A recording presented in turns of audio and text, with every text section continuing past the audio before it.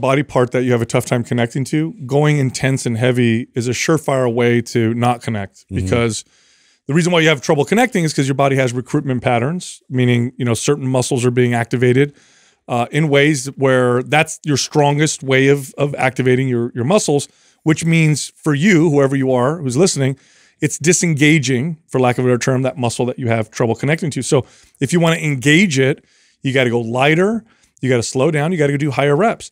So I would do, you know, with clients, I would do, you know, between two to four sets of an isolation movement, feel the muscle, really start to feel it. Usually takes a set or two before they can really feel that muscle squeeze and connect.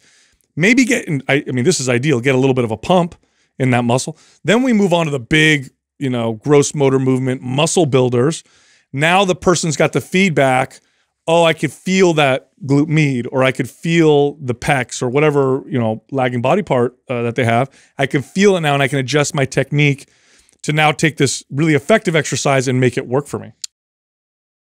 Sometimes one of the best things you could do to bring up a lagging body part is to start your workout with an isolation exercise. I know that's kind of sacrilegious here, but literally, if you have a weak body part, tough time connecting to that body part, start with an isolation exercise, then move on to the compound lift.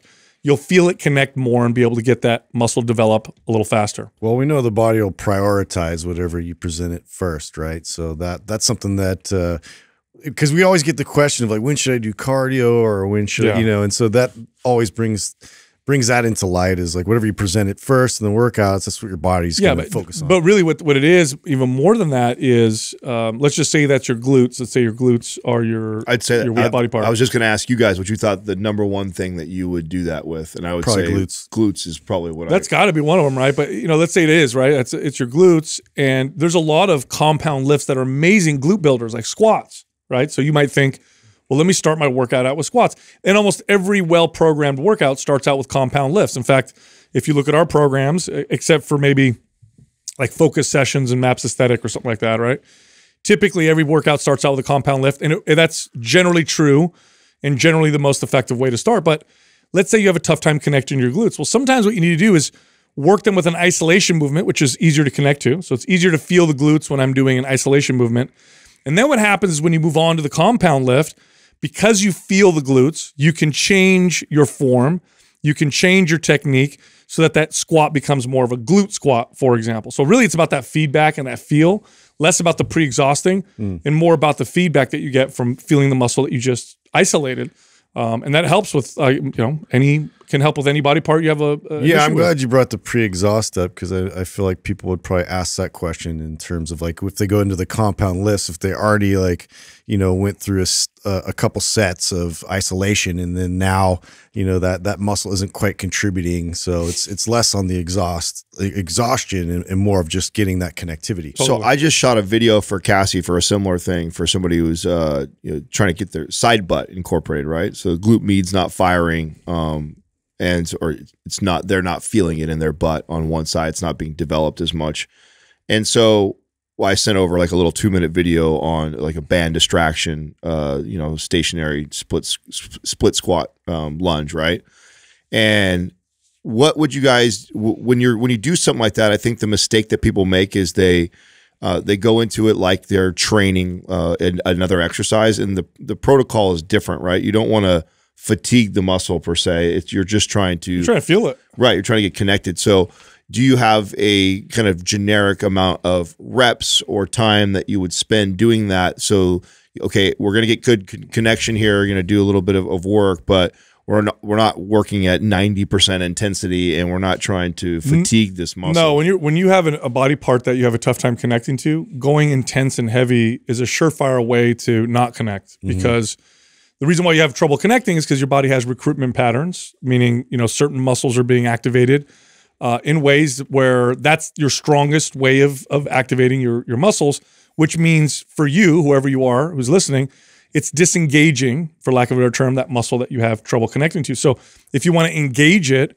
you got to go lighter, you got to slow down, you got to do higher reps. So I would do, you know, with clients, I would do, you know, between two to four sets of an isolation movement, feel the muscle, really start to feel it. Usually takes a set or two before they can really feel that muscle squeeze and connect. Maybe I mean, this is ideal, get a little bit of a pump in that muscle. Then we move on to the big, gross motor movement muscle builders. Now the person's got the feedback, oh, I could feel that glute med, or I could feel the pecs, or whatever, lagging body part that they have. I can feel it now, and I can adjust my technique to now take this really effective exercise and make it work for me. Yeah, so what I recommended was 2 to 3 sets, 10 reps. And the only reason 10 reps and not 15 reps is because I also want a 2 to 3 second like isometric hold. So like 10 the squeeze part. Yes. Yeah. So let's say we're talking about a floor bridge for someone trying to activate the glutes, right? So I would have them do 10 reps, slow and controlled, and at the top they are to squeeze and do an isometric hold for a good 2 to 3 seconds, contract, come down, back up, 2 to 3 second hold, and then come back down, do 10 reps, and then do that for 2 to 3 sets before you go into like a big mover, like a squat, a deadlift. You're not just going through the reps. You're really trying to squeeze and hold and connect and feel. So that's important. And once you learn how to connect and squeeze, then you can squeeze and connect in a compound lift. Like, a lot of people have trouble squeezing and connecting to, let's say, their lats or the back muscle, especially when they first start doing back exercises with rows. Now, rows are great back exercises, but it can be tough to feel like, okay, I think I'm squeezing, I think I'm feeling what's going on. But if you isolate those muscles, get them pumped a little bit, get them to kind of feel it with an isolation movement, then they go to the row and they know what they're aiming for, right? They know what they're trying to feel, and it changes the technique a little bit, and it makes that an effective exercise. Otherwise, there's a lot of muscles involved in these big gross motor movement exercises, and they're great at building target muscles, but your body does a great job of using what's going to be most beneficial for it. And so if it's not your glutes in a squat, it's going to be quads. It's going to be, your prime mover. And you can see this as a trainer with someone's technique, but really it's about feeling it. It's about the person feeling it. And studies will show that when a person focuses on a muscle, even just thinks about it and tries to feel it, you see more activation in that particular muscle. So this is legit. So another place that you might use this is not just where someone's like poorly connected, but also that you just want to put more emphasis on a specific, so someone who's in like bodybuilding world, right? So you're trying to develop, for example, like if you are really trying to work on rear delts, actually getting the rear delts firing before you go do a traditional shoulder press. Overhead press, oh yeah. Yeah, so that my rear delts are getting more work and activation in a movement that it's not a prime mover. I did that for years, it's funny, you and I have a similar story with the rear delt. I figured it out as a teenager that, that's the part of the delt that makes the shoulder look round. I don't remember, I think I read an article. And for probably 10 years, I don't do this anymore, but for at least 10 years, every shoulder workout I started with rear delt flies, and my shoulders turned out to be a great body part as a result of that. But I had to prioritize it over overhead presses. Then I go to overhead presses after doing the rear delt 100%. I attribute the same thing. It was I don't know about 10 years for me, but it was a good solid three, probably 4 years of every time I hit shoulders, it was a rear delt exercise first before I went into which seems kind of counter to what we would normally talk about, right? We would normally tell the average person like, oh, you absolutely would do, your front, shoulder press would be your, big mover for the shoulders, and you should do that first when you have the most energy. But this is where no program that we've ever created is perfect for everybody, and this is the individualization. Yeah, part. This is the part that we had a recent caller, right? Guy was 50-something years older with that. He'd been lifting for 30 years or whatever, and he was like trying to gauge like, man, this just seems like it's too much intensity for me to go 3 days like this. And it's like, well, this is where and this is the idea of the podcast, is that if you have the programs, you're following them, and then you're listening to some of this advice, it's not that we are contradicting the way we wrote the program. It's that there's such an individual variance in people that, this is where you would break a rule or a common truth about lifting. Like you would always tell someone, you always start with a compound lift. Well, most cases, but not all. We highlight how to troubleshoot your way through a lot of these things, because it's not always how you have it written out. And I mean, like this is where the whole, the whiteboard, the chalkboard type workouts that I used to experience with sports training, for instance, like we would go through that and inevitably hit all these like problems. And it's like, nothing's perfect that you can just have as a standard protocol. You have to be able to have some flexibility there, modify it to your individual needs. Do you guys remember when you changed that as a trainer? Like for me, when I first started, I'd have workouts laid out for my clients before they'd show up. Yeah. And that was the workout we're going to do come hell or high water. Right? Yeah, like this is our workout today. We got to get through it. And then I don't know, it was really short too. It was within 6 months.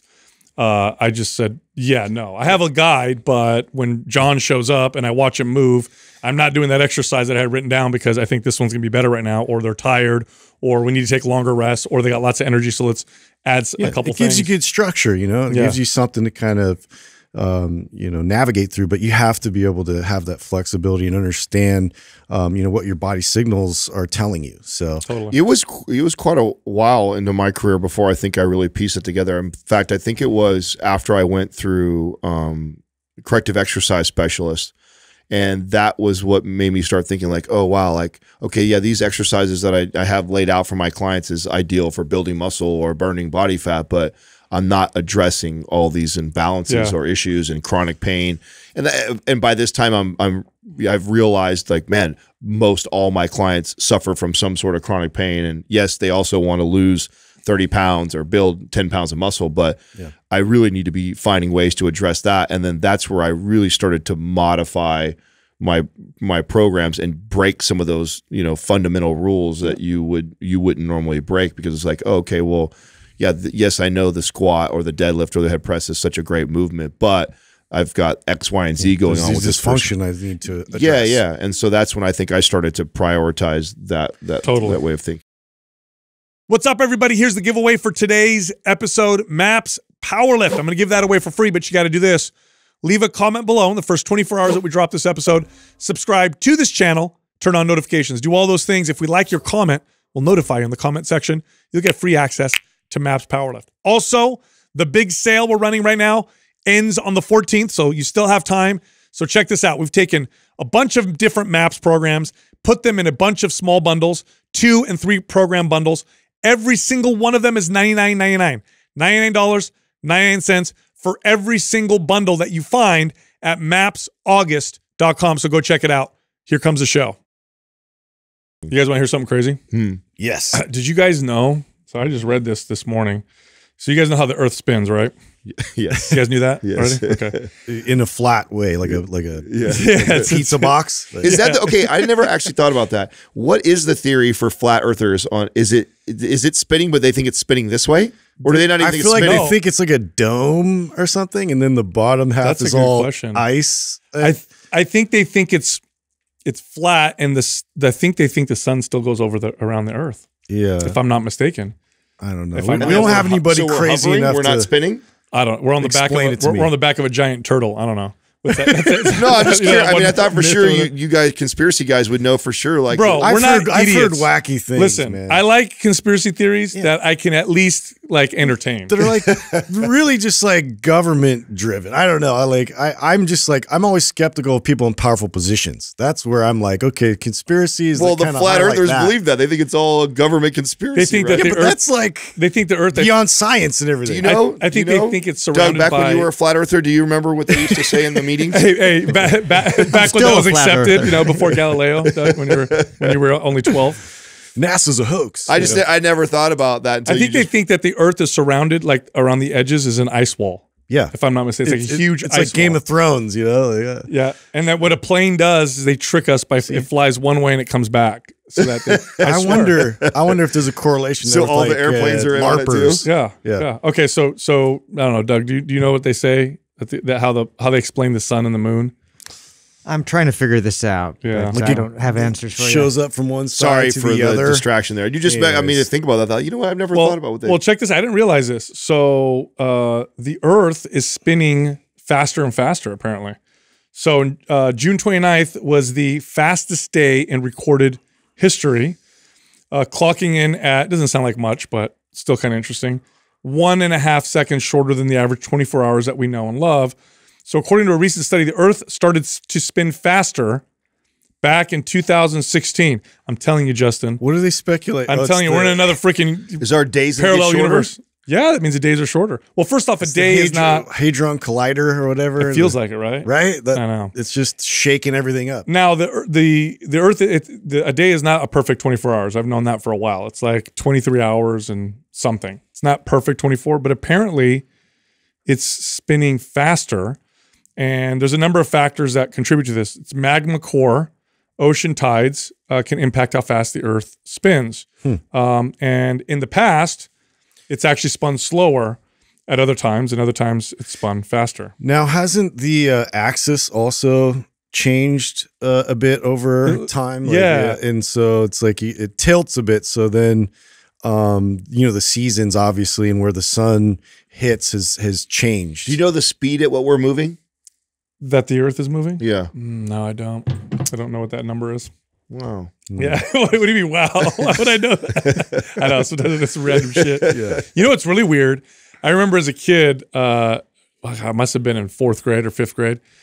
You know, every model of the solar system is like the sun, and then the Venus, and then all these different planets spinning around. And I literally thought that we're just spinning around the Earth in this one stationary place. And I remember I was in 4th grade in science class. This teacher was like, "How do you guys think that the planets travel through the universe?" And so everybody drew the solar system. And he goes, "No, everything's moving through the universe. So the sun is going, and we're following the sun. So it's like the Earth is not in the same place it was ever. No, ever. Yeah. Everything's just we're just flying through this expanding universe. Yeah, never in the same place. If you think Big Bang, everything exploded out. So we're just moving out and expanding further beyond into the abyss. Yeah, that's when they turned on the simulation. That's my theory. That's when. Yeah, they plugged it in. The game is on. Button hits. Yeah. Here we go, guys. Okay. Well, I got something else that's a little bit different, but you guys know the old kind of stereotype of Southerners being kind of slow and anyway, there's just sort of dumb, slow kind of like in movies. Yeah, in movies they always depict them because accent and whatever, right? You know where that comes from? No. Okay. So I didn't know this either. Wait a minute, hold on. I think my son showed me a video once, and I'm probably not where you're going, but it was an English accent that eventually turned. Oh, okay. I'm not talking about the accent or anything. There's actually like something else that was interesting to me. I don't know if this was like early 1900s when exactly, but it was Rockefeller time where he kind of was still around. They didn't ship books down there. Yeah.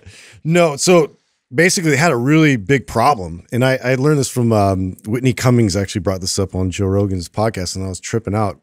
They had hookworm problem.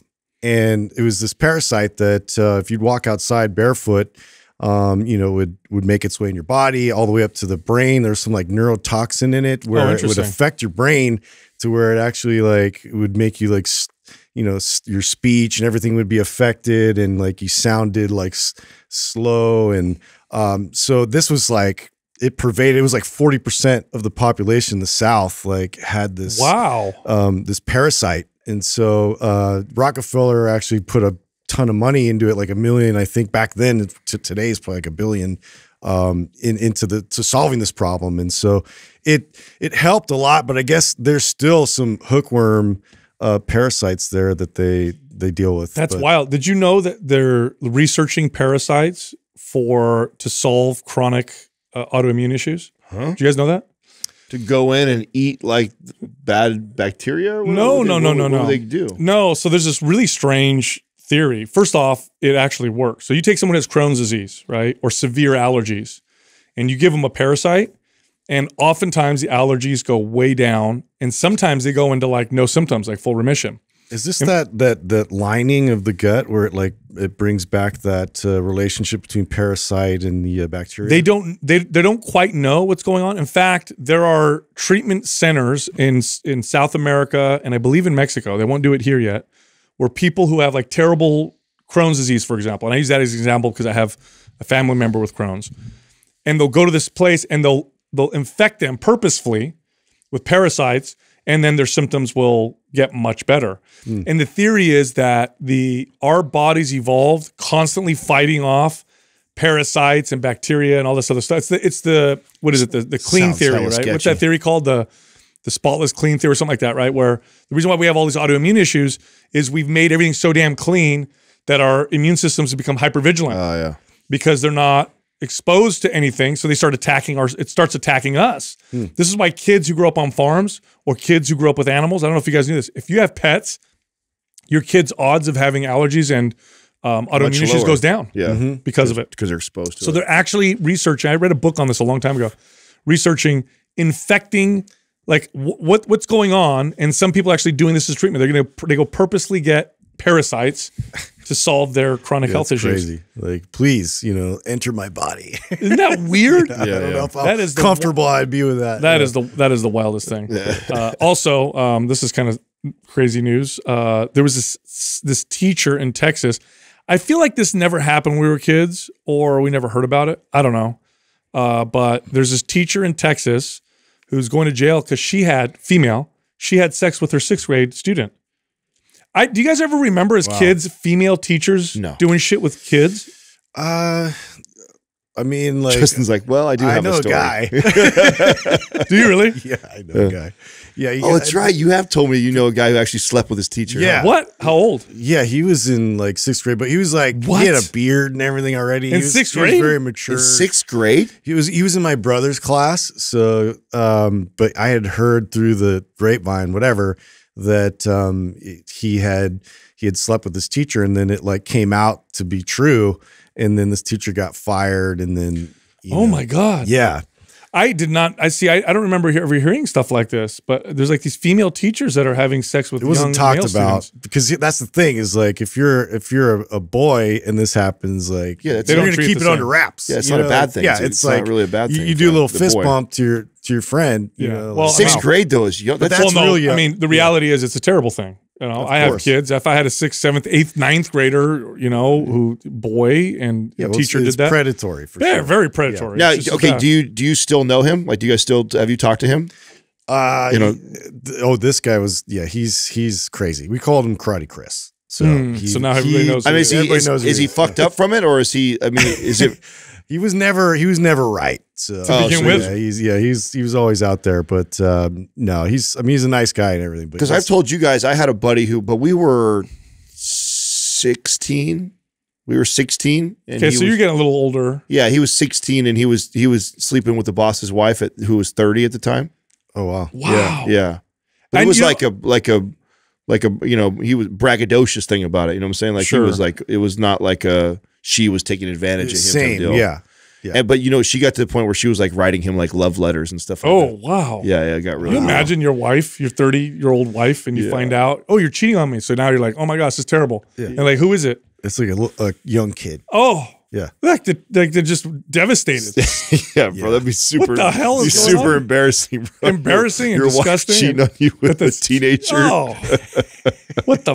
I mean, that's kind of like, Where did you go wrong? yeah, dude. There's that's- the stereotype, right? Is and I know it's based on actual data. It's more often men that are doing these types of things. So when I hear it's a female, an older, a female teacher, it just feels so like scary. I feel like it's less. Yeah, it's more rare. How did we come up with the age 18 as the formal age for being adult? Like when did it evolve? It's into not. that? It's not like that in every country. I know it's not. That's why I'm asking that. I have like, no like idea. when was it like that? Do you know? I have no idea. Do you know that, Doug, at all? I don't. I think there's laws too in different states, even still, that are different. In terms of like the acceptable Like the age of consent? for consent. Yeah. Yeah, I know some are more strict than others. I know that, Yeah. but I don't know how much younger other gets a countries little get. dicey. Oh, again, in Europe, in Europe, it's some countries like 16, 15, age of consent. But I know that they also have laws with the age gap.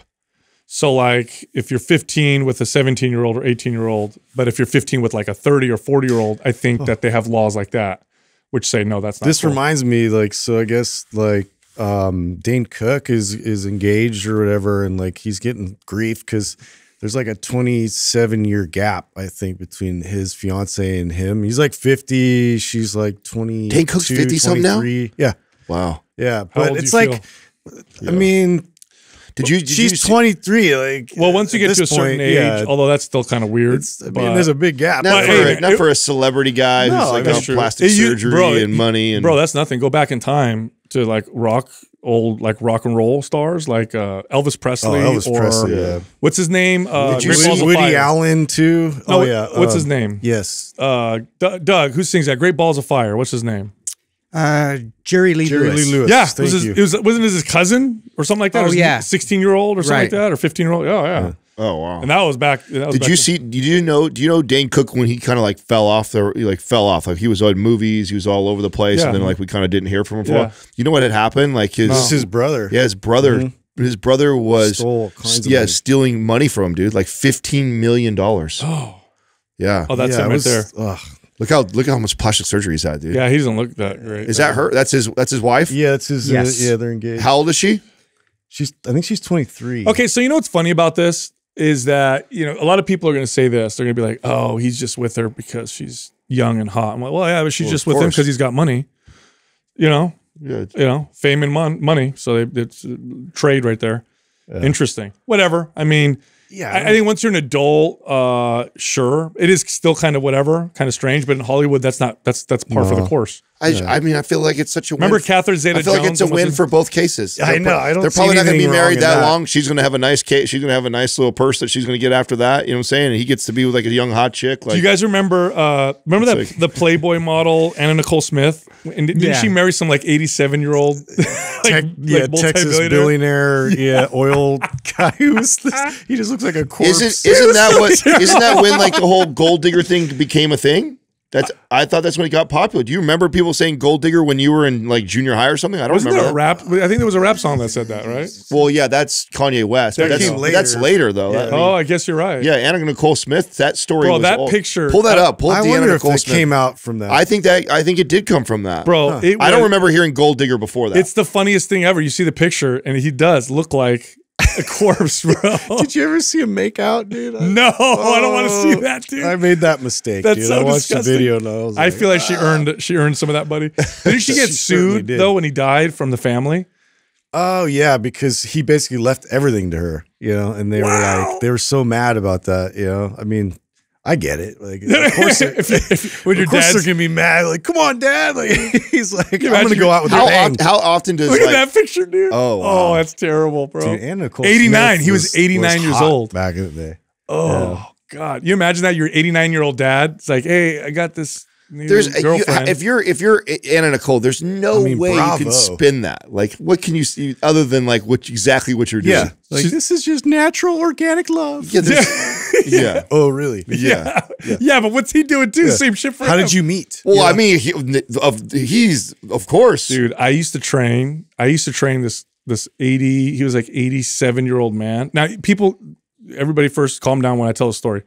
That generation is very different. Calm down. Because yes, calm down. because that Relax. generation, you got to understand that generations are different, and we can't judge past generations on current standards. Okay, Yeah. so you got to give a little bit of grace with some of the stuff. Not tons, but some. Right. So this 87-year-old man will come in, and he was like, deconditioned. Like he looked like an 87-year-old man, and we'd work out, and he would just if one of my female trainers or something, he'd like tap on me, it's shit like that, or yeah, that'll give me a pump. He'd make comments like that. Oh, God. And I'd shake my head, and I had a client like I would that. shake my head and I ignore him, and I just Yeah. keep training. Right. And then he'd get worse with it. At one point, I had to tell him, I said, "Listen, you can't like that's." They can hear you, bro. But like, listen, that's exactly. you can't say that. Those dude. thoughts need to remain here. yeah, bro.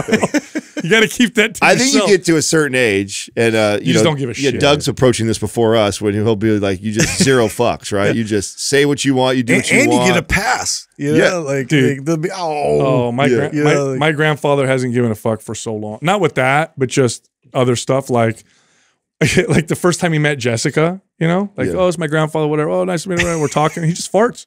Hell loud. Boosh. Just blasts. just right away. yeah. First time meeting. And he laughs. And I'm like, he doesn't care. That's like anymore. my uncle Casey, Wow. dude. My uncle Casey is like the type of person where I always have to like sit someone down, like, listen, this is my uncle, and he doesn't mean any of this. He's this, but just be ready. And they're always like, oh yeah, totally fine. And then you just He'll say some shit. oh, Yeah, just they're like, off we the weren't wall ready. sh- off Yeah. the wall shit. Anyway, I'm gonna take a left turn here.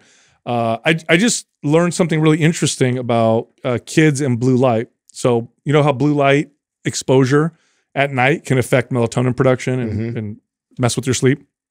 It's actually way worse for kids than it is for adults. So children, when they get Really? exposed to blue light before going to bed, Now, is that just They have a stronger influence on their melatonin than adults even do. now? Is that just because kids need more rest than you do as you get older? It's both. Okay. It's that plus they seem to have and I'll pull it up.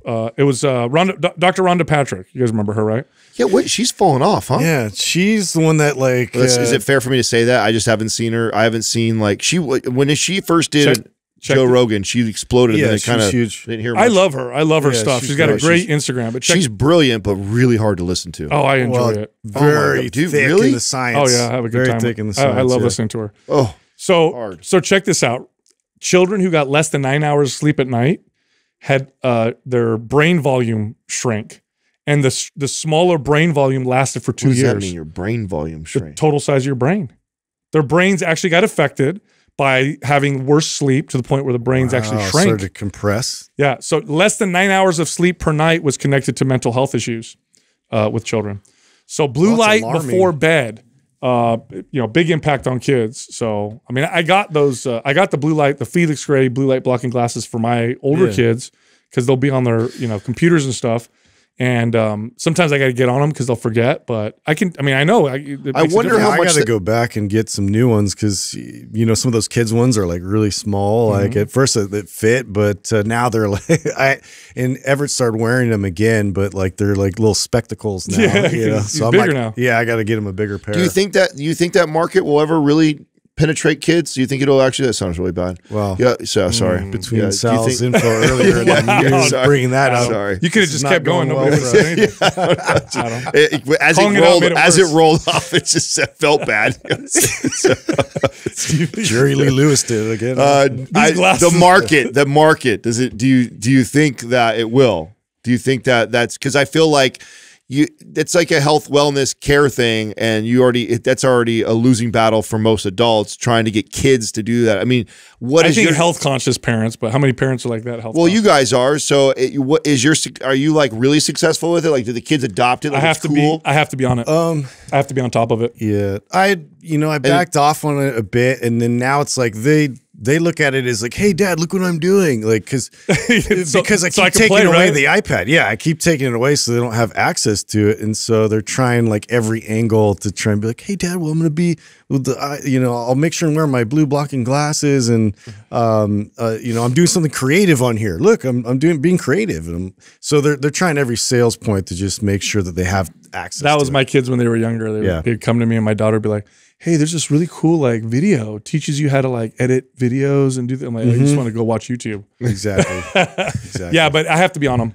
I have to be on top of them when they do it. But I mean, it has a strong impact on children. So if it's more important for you to have your kids avoid blue light an hour or two before bed, or at the very least wear blue light blocking glasses. Yeah. We should be due for our quarterly report from them, no? Have we got that? Have you seen that? Felix Gray? Yeah, have you seen that come across yet? I haven't seen it. We just started getting a bunch of them coming across. You see, I saw a Magic Spoon in there in Target. You see them there? They're in Target? They're making moves right now. I saw that, and I saw them with a bunch of, I think they just sponsored or partnered up with a bunch of athletes and famous people. Like, yeah, it's making. I wish I had that when I was younger. I wish I had protein cereal. Are you kidding me? What is it per box for when you go through our link and so that? Because in Target it's $8.99 for a box. Yeah, we get $5 off with our link if I'm not mistaken. Yeah, you save basically shipping with us. Yeah, that's fine.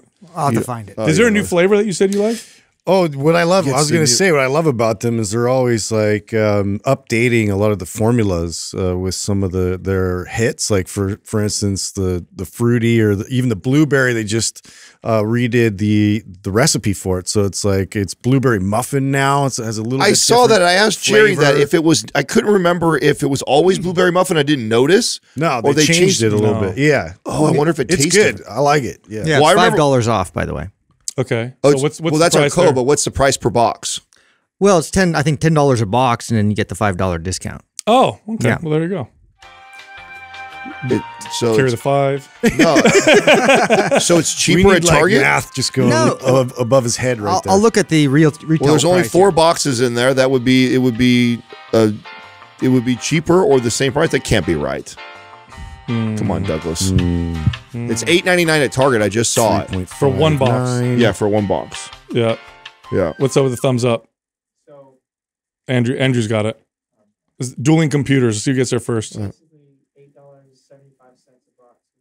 Oh, so $8.75. So it's a little bit. Oh, so you save a whole quarter. Wow, look at that. Well, not only do you save money, it ships to your house. That's right. not only do you save your money, it comes to your house. Yeah, and the gas that you have to drive. and to Target. every box of Magic Spoon purchased through our link has been gives diapers to your touched children. by Yeah. Justin. Oh, Justin put his hand in the box and swirled it around. Helps pay for the diapers for your just children. kidding. Yeah. So every bite he's got. Okay, Justin. well, I mean, as long as it's cheaper, I just whenever our partners do some of that, I get so frustrated when I see something where they're offering it for a better deal than us. Because one of the things that, and I don't know if the audience knows this, but one of the things that I did early on when we negotiated a lot of these deals was we would give up, commission, or we would give up. So we have the best price. So we had the best price. I would take less money from these companies because I wanted, like, listen, what I don't want to happen is we promote a brand and then they tell me, oh, I get it way cheaper at all these other places. Yep. So I always get frustrated when I see something like that where I see a sale. If it's cheaper than what we sell it for, it's probably expired. So you probably yeah, flash sale. I don't know. Don't get sued by like Target. Mold toxicity is really bad. It's cool though to see. I mean, how cool is that? Like it's been a few years now that we've been working with them, but to see them in a place like Target is pretty awesome to see. I saw one of my clients sent me over a photo of Pathwater in Nordstrom's now too. Like Pathwater's going everywhere. Everywhere. Yeah, I know. When we went to the airport, San Francisco airport is completely eliminated. Yeah, it's all aluminum. No more plastic bottles at all. You made a call that so we should put it on the show because I don't think you've said it on the show as your prediction is that you think that they're going to make California probably being one of the first states to do it, make it like outlaw plastic. Yeah, at some point legislation is going to come forward and ban single-use plastic bottles. That's what I think. Just because they don't recycle well, they are not great for the environment, and you get plastic bits in your water. And I mean, I could list a ton of reasons. And aluminum is very recyclable, very reusable. Plastics are everywhere. Everywhere. So that's what I think. I think the legislation is what's gonna make companies like Pathwater just explode. Now, how do you feel about that? Because you have to be partially torn because you own. I love it because I'm invested in. Yeah, you're invested in Pathwater, so that's a good thing for you. But how do you feel like about? I have to look. Okay, when it comes to that kind of stuff, I have to look at the numbers and say, does it actually make sense? Because sometimes it makes sense on one point, but when you look at the whole picture, it doesn't. For example, banning plastic bags in favor of paper bags. But if you actually do the math of production and transporting everything, it actually doesn't. It actually doesn't save anything. So in this case, from what I've seen, it makes a big difference. Plastic bottles are a big problem, and aluminum is extremely recyclable. You recycle an aluminum can, and a lot of people don't know this, by the way. You recycle your cardboard, your plastic. It's not getting recycled. Yeah, it is not getting recycled. Yeah, we have more than we can recycle. No, they throw it away. They literally we separate it, they combine it together, and they dump it. What still gets recycled because it's worth recycling is aluminum. Yeah, and I think glass, if I'm not mistaken, but I know aluminum is. Aluminum is like one aluminum bottle or can, like the vast majority of that gets reused and turned into another one. So it's very recyclable. Whereas plastic bottles and cardboard boxes and shit like that it costs more to recycle it than it is to throw it away, which makes it inefficient, which means nobody wants to recycle it. So I thought I read somewhere that it was that we get so much of it that we can't possibly recycle all of it. I didn't think it was that. We would if it were efficient and valuable. We used to sell it to China. We used to sell all of our cardboard and shit to China. They stopped buying it. So like a lot of places, in fact, you'll actually find this with some garbage cans. Have you guys seen those public garbage cans? And on the top is like organic waste and plastic bottles. And then you look in the garbage and it's the same bag. Have you guys seen those? You find them all over the place. There's one hole for this, one hole for this. Goes in the same bag. Goes and funnels it right in. Yes. And I'm like, this is just making people feel better. This is bullshit. It tainted my whole thoughts around it. Oh yeah, dude. Super virtuous. Oh, it's that's hilarious. It's really just aluminum cans. But aluminum is very recyclable, so that's a worthwhile one. Anyway, I think we can get on the phone, right? Yeah, we got Joe right now. Yeah, we have Joe's talk about the Joe's Spartan calling race right now. talk about the Spartan. I'm excited, dude. It's end of next month, I think is September when it is. 24th to 26th. Coming up. And we've hooked something up to where if you use our code, we get nothing. So we did this for free, but 100% of the proceeds go to a cause that we firmly believe in, which is what he's going to talk about. Yeah, very cool. Okay, so here's the deal. I know you came to us a month or two ago about trying to do some sort of deal where we pick a race, we promote it, we do some sort of a kickback for, you know, our audience going there, we host an event there. The guys and I, we talked, we just decided that it's just going to be way too much to try and blend away for we make money and a split on it. The fact that you're going to be donating a big bulk of this money to a good cause that we believe in, we could all get behind, we'd rather just do you a solid and just, because we have a lot of people in our audience that already love Spartan Race.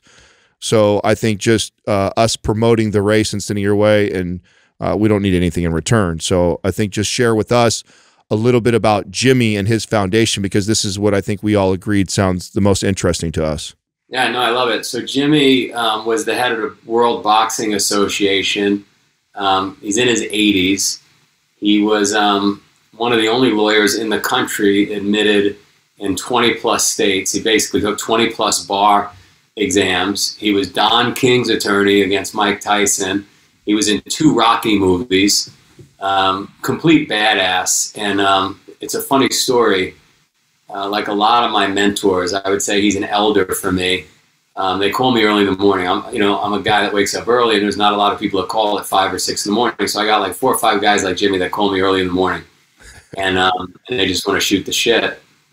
And I don't know, 3, 4, 5 years ago, Jimmy hits me up and says, I can't take it anymore. I said, what's up? He said, this neighbor I have out here in Margate. Margate's like the Hamptons of the Atlantic City area. You know, it's a beach community. This neighbor, they got an air conditioner, the thing rattles. I can't get any sleep. I said, well, go ring the bell. Talk to them. I'm sure they'll accommodate you and fix it. Fuck them. I fucking work on blah, blah, blah, blah. And they're not listening. About 3, 4 weeks go by. Jimmy calls me and he says, I took care of it. I said, how'd you take care of it? He said, I hired a plumber. We took everything apart and I put it on their front porch. I said, you can't take somebody's air conditioning unit apart and put it on their front porch without, talking to them. And he said, well, I did. Anyway, the police show up and they arrest him. And it turns out that he was actually okay disconnecting everything, because it turned out it was on his property. He got so furious. Now he's in his 70s, okay? He got so furious that the police had the audacity to arrest him over this, because he's an upstanding citizen, a lawyer for all these years, that he said, I'm going to become a police officer. And he went and he applied and he went through the fitness test and everything, and he became a police officer. What? Yeah. So he is now, not only is he an attorney, not only does he do all the things he's been doing for 50 plus years, he's now a cop, and he teaches how to ride, a Harley, right? He's gotten tons of Harley Davidsons donated. He teaches all these police officers, and he's full blown cop. So when I look back, it actually fits him, because years ago, I don't know, 15 years ago, he decided he felt really bad for any cop that was killed on duty, like we all would feel bad. But he went one step further, and he found the actual location where that officer was killed in the line of, while working. And he had a plaque donated at each one of these locations. He went back to the 1920s. Whoa. And so he's given away, I don't know how many plaques, 300-400 plaques he's donated to officers who died in the line of duty, and brings the family, in some cases the grandkids, the great-grandkids out, and honors them. So he's got this charity that supports, plus he's taken a bunch of those kids and grandkids then and supported them and given them scholarships. So I think it's an awesome charity. I think what he does is amazing. By the way, he's the guy, if you know anything about Philadelphia, you know the Rocky Stairs where Sylvester Stallone runs up in the movie. He was the one that put the statue there, the Sylvester Stallone statue at the base of the stairs. The mayor of Philly gave him his own parking spot in the city. He's pretty unbelievable character, and he does a lot of good. That's awesome. That's a great cause. Yeah. I'm happy to be a part of driving people to your race and to to raise some money for that. Yeah, so let's talk about the race a little bit, Joe. Tell me the race dates. It's the Tahoe. What all events are being held there, and then even down to the ticket price and stuff. Do you even know your own stuff like that? Do you know your ticket price and all those stuff? I don't know anything. I should have known that. I'm going to Google right now. Spartan date. Hang on a second. While you're doing that, can you multitask and tell me what the thought of, like, how will the donation work? Is it going to be like a portion of the enrollment for the race? Like, how will you do it? No, what we'll do is we'll give you a code, Mind Pump. Okay. And all the people that sign up with that code, we'll just take 100% of the funds, which is like $120 a ticket. We'll take 100% of the funds and we'll give it to Jimmy's charity so he could support more kids of the fallen officers and more of these plaques to be donated. 100%. Wow. That's awesome. Yeah. So I hate to say it, it's all in your hands now. But it's on September 24th. So we got a short fuse. September 24th to 26th is the event. So let's get as many people there as we can under the Mind Pump moniker. And you guys should come out anyway. And we should have some fun, torture some people. Yeah, I think that, I don't know if all of us, I think Justin is going to be gone somewhere, but I think Doug, me, Sal will probably be up there with our family. So we'll come up and visit and say hi and hang out, make sure we link up. You'll obviously be there, right? I'll be there. It's going to be amazing. We'll have some fun. Now, this one this is the big one, right? This is the big championship, right? Yeah, this is an ultra championship. So, we have different distance events. I've been racing and competing in events myself since the mid-90s. And what I found was, number one, by signing up for events, it kept me in shape because it forces you to hold yourself accountable. Number two, I found that coming out of January, February, that hibernation period we all go through, especially when you live in a place with seasons, I would probably want to do some shorter distance events. And then by September, October, I was ready for the big ones. So this is a big one.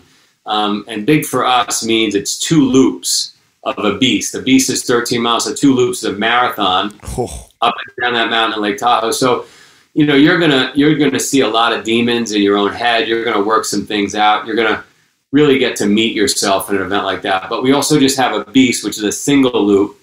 Every human being on the planet should at least do this once in their life because like I said, we all have to reconcile issues in our brain. I've got a buddy, I'm out in Long Island right now. I've got a buddy that I got into this stuff back in the late 90s. And every year he'll connect with me with some old time friends where we used to race a lot together. And we'll just train for 3 days. So yesterday he showed up and we ran 20. Today he made me run 25 this morning. And I'm getting old. And tomorrow we got to run 20 again. And I'll tell you, today I saw some demons. I was reconciling some shit in my head. And you get to a place, doing these things where you just want water, food, and shelter, the bottom of Maslow's hierarchy of needs. And when you get to that place where you just want water, food, and shelter, literally, like if I just had water, God, if I just had water, I would fix this in my life. I promise I would just get me water. And you work those things out in your head and everything else kind of melts away. The other interesting thing when you do hard things like this, yesterday at mile 17, I stopped and I was able to buy some grapes. Just grapes. This woman was selling grapes on the side of the road. And they were the best grapes I've ever had in my entire 53 years on the planet. And I said, oh my God, these grapes, they're just regular grapes. They were probably rotten, but I was so fucking hungry that it makes the grape. So you start to appreciate everything in your life when you're at a place where you just want to quit, Yeah, speaking to that, one of the things that we talk about on the show a lot is that the rise of interest in races like this, and we speculate that a lot of that has to do with our lives have become so cush and easy, and we sit at these desks all day long. What are you seeing? I know we're just coming out of COVID, so it is kind of a weird time. Are Are you seeing a spike in enrollment? Is it what happened with COVID and then now coming out of it? Like, are you starting to climb again? What's it been like for you guys? Yeah, so it was obviously really hard. Right. We got shut down in 45 countries. The year I got shut down in March 13th, I had already sold 350,000 entries that I couldn't deliver on. Right, I collected $35 million from people, and I couldn't host those races. So those people, as you can imagine, did everything short of showing up with tar and feathers at my farm in Vermont, wanting to kill me. And I had to furlough a bunch of people. I mean, it was an absolute disaster. What people don't realize is if you're in the event business, you don't pay your bills the day of the event. You don't pay for the venue the day of the event. You don't pay for insurance the day of the event. You don't pay employees the day of the event. All that stuff you've been paying for the last 7 or 8 months. So that $35 million in that example is already spent. Wow. And then you put on the event, you're setting up for the next event. So there was no way to refund people. So I had to promise them future races, which is scary for them because they're like, we don't know if there are going to be future races. For all we know, this COVID thing, we're going to be shut down for 10 years. Spartan may go out of business, et cetera. But we stood up and we fought through, and somehow we came out the other side and put on a bunch of races where we satisfied those IOUs. But imagine them putting on those 20, 30 events and not getting paid for them because they had already paid 2 years earlier. Right? So then that's a massive disaster financially. But anyway, we finally dug out of all that. And in 2022, this year, we'll have about 1.15 million registrations. It should be 1.5 million registrations. So I'm about that exact number short, about 350,000 registrations short of goal for this year. And I attribute that to the fact that Canada stayed closed. Canada's still kind of closed. The UK has opened and closed and opened and closed and driven the entire society crazy. California, as you guys know, was just really late to open and get back in the game. I can't even, I don't know, 3 or 4 months ago, I was at a hotel in California and was trying to go into the gym, and they gave me a time slot because there was only one person in the gym allowed every half hour or something. So California just was slow. Super rational over here. It's the most rational state in the country, let me tell you. Yeah, so that was annoying. But places like Florida and Tech, places that were open, they were on fire, right? They never really shut down. So I would say 2023 is setting up to be, our best year ever.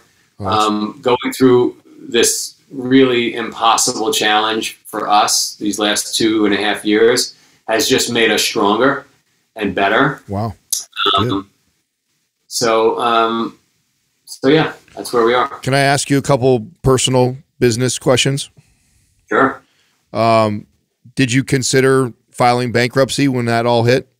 Were you even in a place where that was an option or a thought or a conversation?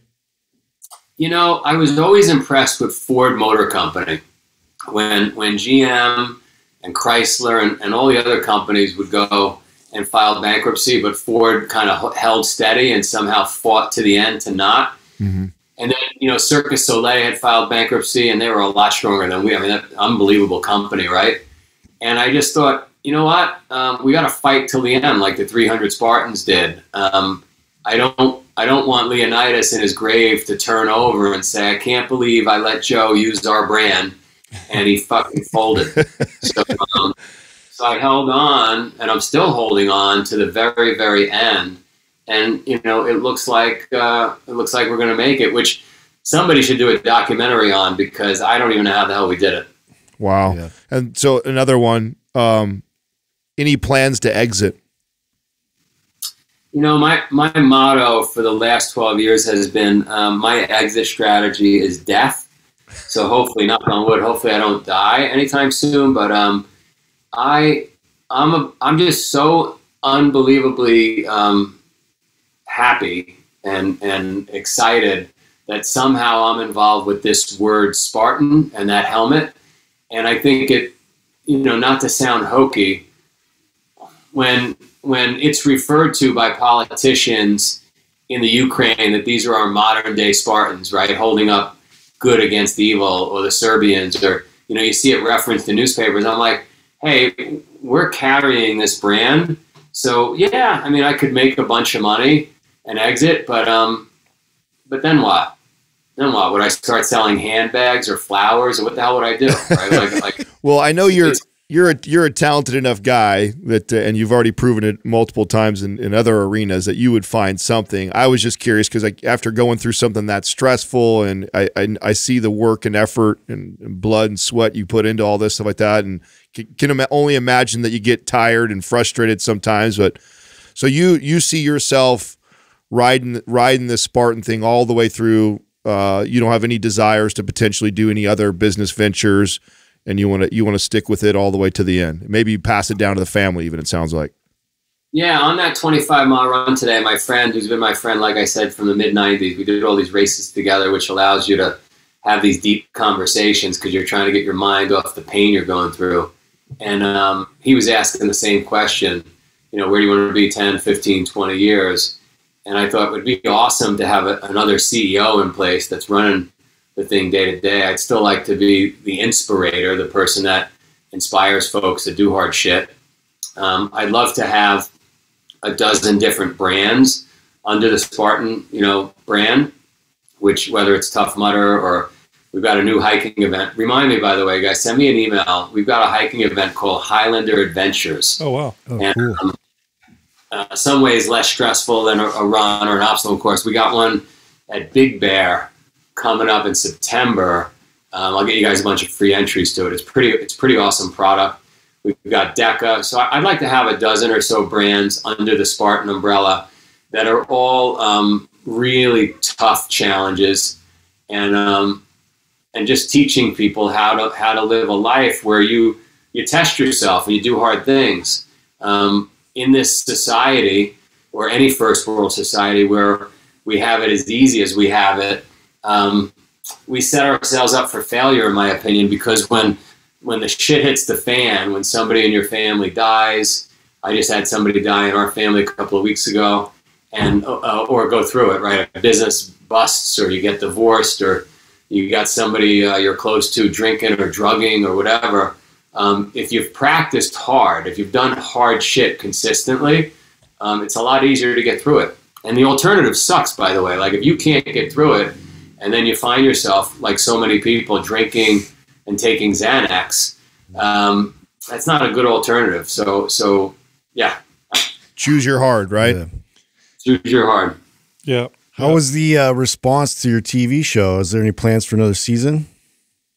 We're talking about it. Response was pretty good. It didn't do as well at night as it did during the afternoon. There were a couple of afternoons where they ran it behind the motocross competition, and it did really, really well, which makes no sense at all because I'm not. I used to race BMX when I was a kid, but I couldn't figure out that correlation. So within the giant NBC quagmire of shows and channels and everything else, they're just trying to figure out where they could put it to catch a draft like they saw from motocross, which is very strange. That's really interesting. Yeah. Well, Joe, I appreciate everything you're doing. Look forward to seeing you when we get up there. And we'll definitely make sure that we talk about it on the show leading up there. And then I would love to have Jimmy come on. So if we could have, I don't know how hard that is to put that together, but he sounds like he's got some pretty interesting stories and be fun to talk to. So it'd be kind of cool to talk to him personally about his foundation. You would love Jimmy. Okay, cool. Yeah. Excellent. Yeah. So if you and Katrina, if you guys could organize that so we could get Jimmy in here, that'd be great. Have Katrina text me. Okay. And then you can text me. I'll connect you on the Big Bear Highlander Adventures. We should send a bunch of people on us, no charge, to that event.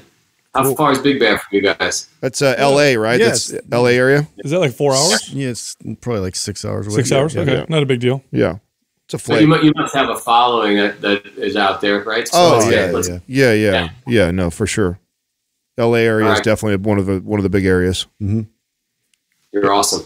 All right, guys. All right, Yeah. Joe. Thank you, Joe. Appreciate it, man. Yep. Thank you. See you guys. See you. Hey, real quick, check this out. Electrolytes, very important for hydration, for athletic performance, but most electrolyte powders or drinks are too low in sodium. I'm not making this up. Sodium is the most important electrolyte for athletes, Well, there's a company called LMNT that we work with and that we invested in that makes electrolyte powder drinks, no artificial flavors, by the way, that has the appropriate amount of sodium. You notice a significant improvement in performance when you drink this before and during your workouts. I get better pumps in my workout. I get better hydration and better pumps. This is especially important for people who eat a diet that's low in processed foods, and especially for low-carb dieters. When you eat low carbohydrates, you need more hydration and you need more sodium. Go check this company out. This place is exploding. It's amazing. But also, you can get a free sample pack with any order if you go through our code. So check this out. Go to drinklmnt.com/mindpump. Any purchase gets you 8 single-serving packets for free with that particular hookup. All right, here comes the rest of the show. Our first caller is Shannon from North Carolina. Shannon, how's it going? How can we help you? Hey guys, just want to take a quick moment. Thank you for what you do. You guys literally changed my whole freaking life. I decided to quit my job a couple years ago after listening to you guys. I fixed up an injury, so now I am a personal trainer, nutrition coach, but I wanted to pursue more, so I am enrolled in NCI and BCI. So all thanks to you guys. So yeah, awesome. That's amazing. Thank you. Awesome. Yeah. So I'll go ahead and ask my question, and then I'll kind of go into some more backstory stuff. So my question is, how do you recover from binging excessively after a bikini competition? It's a 2-part. And then how do you handle weak leptin and ghrelin signals post-show or diet? So I competed in my first 2 bikini competitions in April of this last year, and 3.5 months ago. And it was an 8-year goal of mine. And the reason why it took so long is because I was injured so I was in the military. So I got injured in the Marine Corps. And then B, I had a history of past eating disorder. And I just mentally wasn't ready, physically wasn't ready. And I wanted to make sure I was both before I decided to pursue that goal. Hence why it took me 8 years. Over time, I just really wanted to make sure my head was right going into it, because I know that calories can get low. I know that girls can develop eating disorders from competing. And so I just wanted to make sure everything was good to go. So I reached out to a coach in 2020. And that's when we started the process. I made sure I was good to go. I was so excited and ready to tackle this. So there was a lot of history and a lot of full circleness of why I wanted to compete. Going into my first prep in January of 2022, I felt good, felt great. And then, right around the 3 weeks out, that's when things started to really hit me hard. 4 weeks out, I knew that calories were going to get low. That's why, again, it took me so long to make sure I was mentally prepared. And I wanted to build up a lot of food before I started getting to a cut, so I didn't have to get down to 800 calories, 1,000 calories. But I was pretty close before show. And I just opened old doors with my eating disorder. I started purging again, and it's been pretty difficult since I finished my second show. And so here we are in August, and I'm just excessively binging. I feel like I can't control it. And I feel like I have weak leptin and ghrelin signals. So kind of seeking guidance on what I should do or how. Well, first off, Shannon, I want to thank you for your courage just to even talk about this on a podcast like this. That's a big deal. And I know how vulnerable it can be or how you can feel to talk about challenges like this, especially if you work in our space. I think a lot of trainers and coaches present an aura of perfection, thinking that'll make them a better coach or trainer. The truth is, being vulnerable actually makes you a more effective coach or trainer. So I'm glad you're talking about this. The absolute worst possible thing somebody can do, or one of the worst things that someone can do who has a history of dysfunctional relationship with food, is a show. It's like somebody who's a recovering alcoholic who then's I'm going to work in a bar, right? It's you're just surrounded by you're surrounded by dysfunctional behaviors with food that is normalized, because dieting for a show is, for all intents and purposes, dysfunctional. It really is. You're taking your body past the healthy point, especially those 4 weeks or 5 weeks before a show. It's normalized and celebrated. And if you've been challenged with this in the past, you're like throwing yourself in the fire. So I would recommend you don't do those anymore. That's my recommendation. The second thing is, you asked about weak leptin and ghrelin. I wouldn't worry about that. This is all a relationship thing with food. It's 100% a relationship with food. I would have to work with you longer to help figure this out. And I would also recommend you work with a therapist, not a fitness and nutrition coach, but somebody who can talk about the root causes of this and how to work through them, and also how to be able to deal with and handle the uncomfortable feeling that hunger presents to you and how you handle that, or maybe the other uncomfortable feelings that tend to lead to this stuff. Now, post-show, for most people, I tell people you need to be as structured after a show as you are going into a show in order to get yourself out of it, because what people tend to do is they go into a show, then when the show's over, it's like, okay, cool, I'm just going to go back to normal. But you went into it extreme, and I'm not talking about you, I mean everybody, right? You went into extreme. Coming out of it, it's like you're going 200 miles an hour, and then you expect your normal brakes just to slow you down. Like you need to have a plan to slow down, just like you had a plan going into it. And that's what I recommend to everyone. But to someone like yourself, I would say this is the wrong thing to do. This doesn't mean you're weak. In fact, you're extremely strong, because you're identifying this. You know what a lot of people do in your situation is they keep going back. Why? Because they're like, I got in shape for that show. Look how ripped I was. And I can't control myself. I need another show to bring back that control. And it becomes this addiction, this addictive, repetitive behavior. So the truth is, and the reason why I'm saying you're strong is because you're a Marine. You went into this, you're putting this out there. And a lot of times what people say to themselves when they're challenged with this is, well, I don't want to not do a show just because, I'm challenged with this. That means I lost. No. You're winning for admitting this and acknowledging it and talking about it. This is the strength part. The weak part is I'm going to keep going back and not acknowledge this challenge and this issue. So I highly recommend you work with somebody who's an expert with dysfunctional eating, not a fitness coach, not a nutrition coach, but somebody who works with this, a behavioral specialist or a therapist. Work with them. Don't go back to doing this, and then focus on working with your clients. You know what saved me more than anything? Because I had lots of body image issues. I still have some, and it's something I still deal with, but they were really bad when I was younger.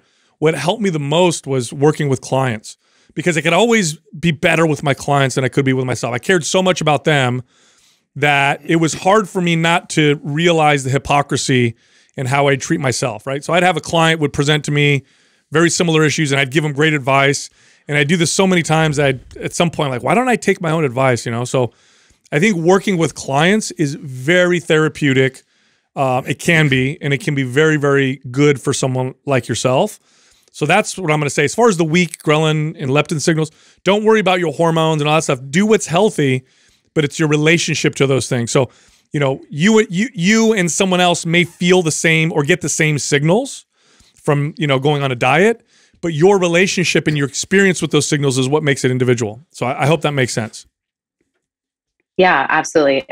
So I did get a therapist because I didn't want to go back in the rabbit hole of old ways. Even though I opened old doors, I didn't want to just kind of push it off to the side and not get help. And I actually gained a lot of weight when I got out of the Marine Corps. I got up to 225. So it's 80 pounds more than I am right now. And because I kind of just pushed it aside, because I felt if I talk about it, or if I really deal with the problem, it's a sign of weakness. And now I want to be a role model for my kids, the next generation. Yeah. It's funny they bring up your clients. My ICA is Shannon at that point of in the pitfall of her 80-pound weight gain.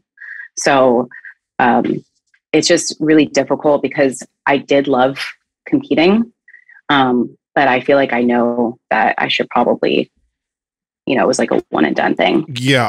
I'm going to echo some things that Sal said. One, I commend you for coming forward and actually even talking about and sharing that. I think this is what's going to make you a great trainer. I think the fact that you have this perspective that a lot of coaches won't have. Won't admit. won't admit or don't even realize they have it. The fact that you recognize that, you are going to be able to communicate and help out so many people. So I think that's amazing. If you were my client, I would have never allowed you to do the competition.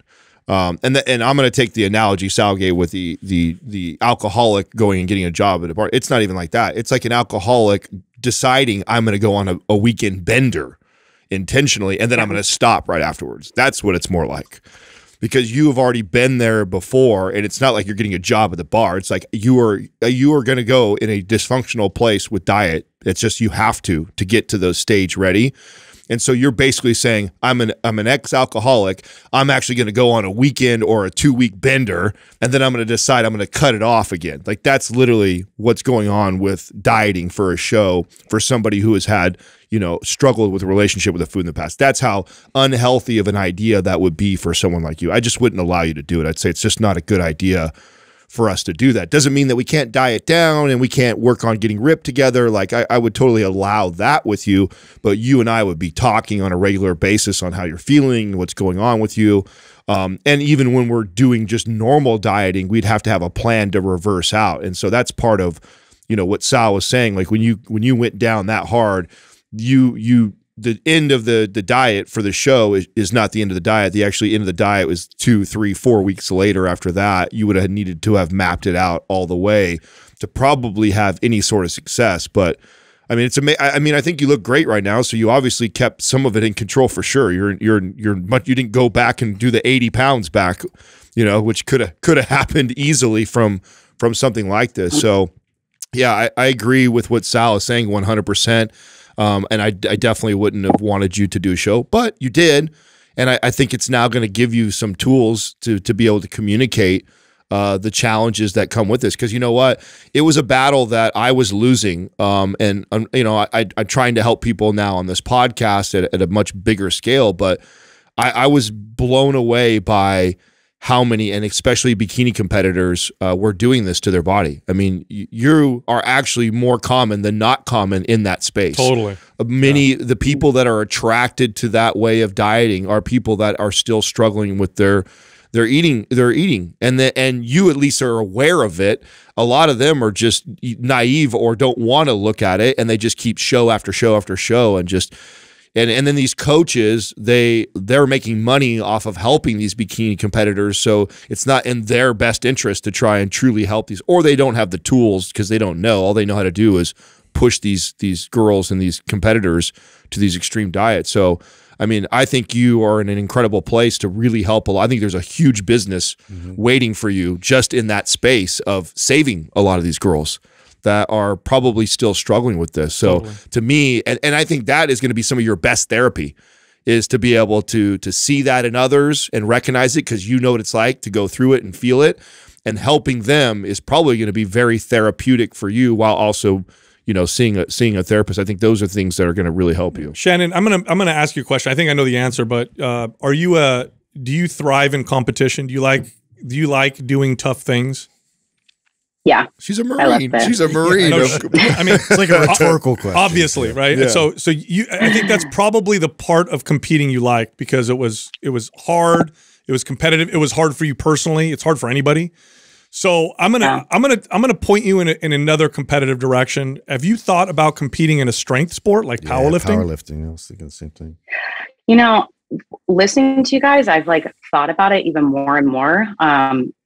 I listen to you guys religiously. And I thought about, no, I haven't really, except for more in the recent months, to answer your question. Oh, I think I would love to see you do that. Now that's not to say that powerlifting doesn't have its own dysfunction. Yeah. Every sport at extreme levels, but for someone who is challenged with body image stuff, it's very hard to have a terrible relationship with food in the restricting aspect, and also be strong, compete in powerlifting. It tends to be a healthy direction, and it'll feed that competitive side for you. And it's actually, I think you'll enjoy it more, because when you're on stage, it's very subjective. Who looks the best or whatever. When you're powerlifting, you lift more than the other person, you win. It's the bottom line. There's black and white. Who the strongest is that day is the winner. And then you're competing against yourself. Did I lift more than I did last time? So I don't care if I got 5th place, I hit a PR.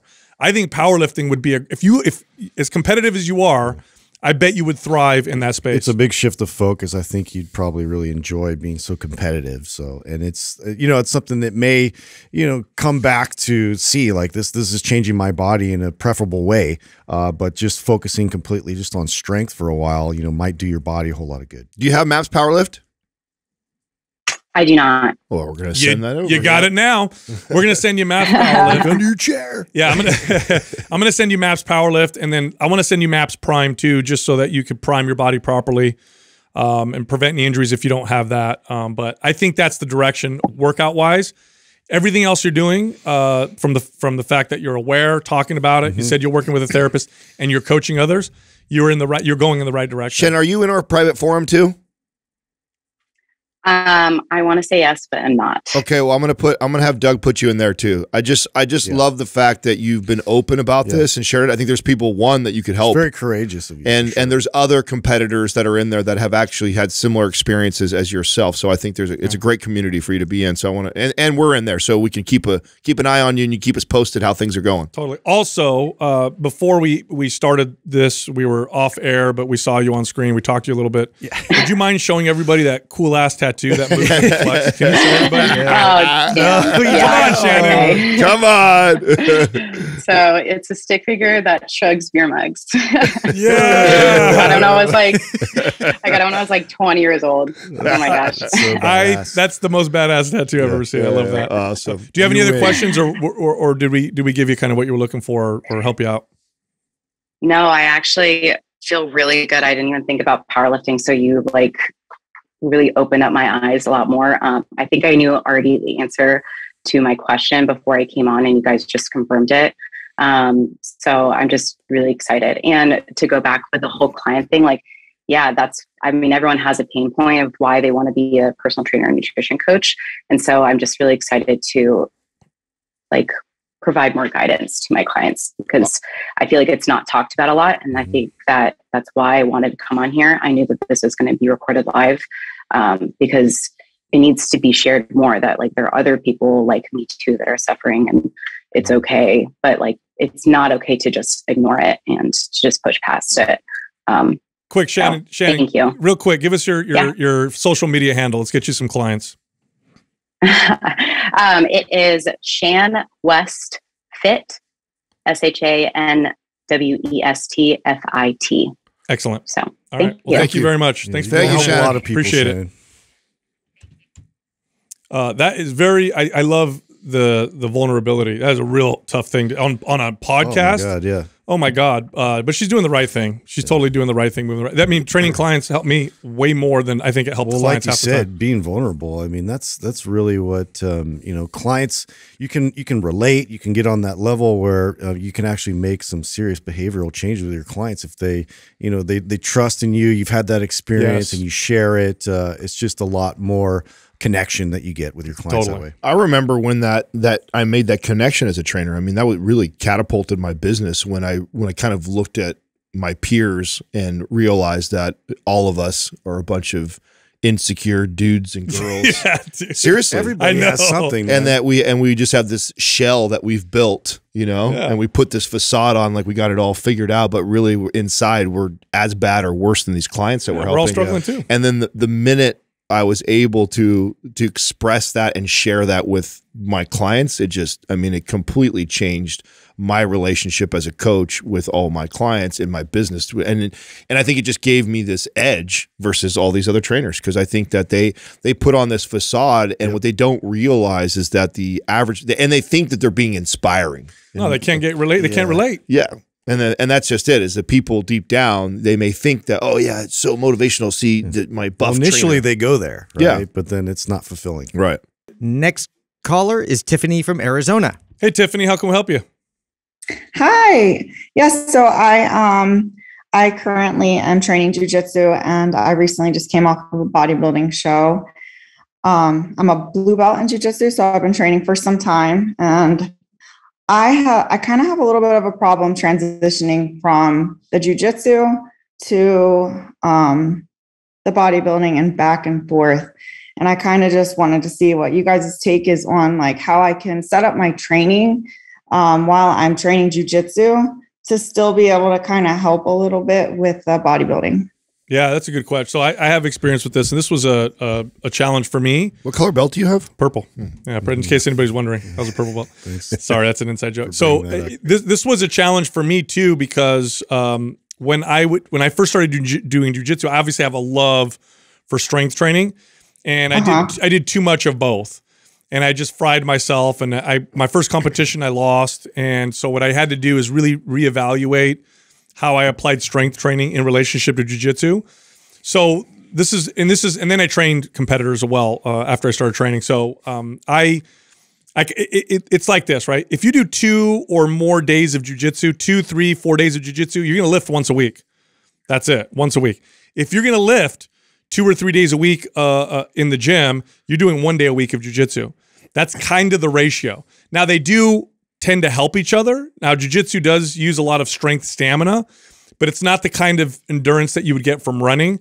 So you can actually maintain a decent amount of muscle doing jiu-jitsu. You're not going to maintain all your muscle doing high-level jiu-jitsu, but you'll maintain a decent amount, more so than if you, let's say, were a runner or a cyclist or something like that. But I'm going to ask you this: which one is more important? Yeah, I was going to say that's got to be the question here, because something has to give in this situation, and if the hard part is when you want to be great at both of them. Yeah, it's gonna be tough. Or are you going to go back and forth? Are you going to keep doing that?